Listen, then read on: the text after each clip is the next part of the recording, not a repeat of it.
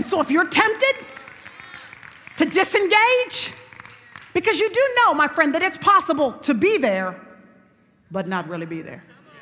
You know what I mean? You're going through the details. You're doing the thing. I mean, you're cooking dinner. You're putting it on the table.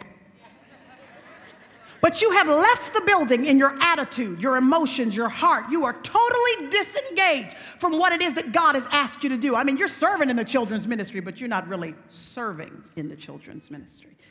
It's just your hands. It's not your heart.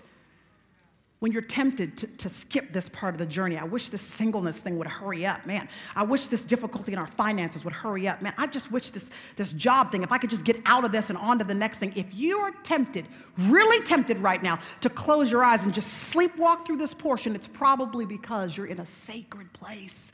And the enemy wants nothing more than to keep the people of God from actually experiencing God outside of church. If he can keep our experiences with God limited to the time we're just corporately gathered together, he's got us right where he wants us. What he does not want, what is dangerous to the kingdom of God, is someone who leaves the room like this and actually encounters God in the regular rhythms of their everyday living. So my friend, would you be aware of this secret for sleepwalkers? This is the secret, my friend. Stay awake, because that certain place is probably a sacred place.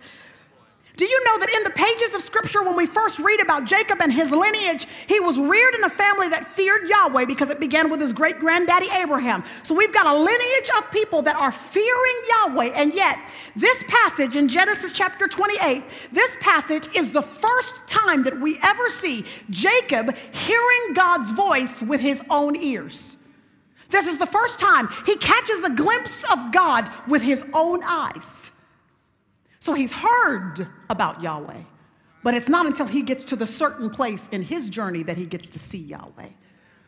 And I just wonder if the reason why I am in this season where we're tempted to just throw in the towel and go to sleep is because it's in this place that God is setting us up to have our eyes tuned to see him in a way we might not see him before, to hear his voice in a way that we have not heard his voice before.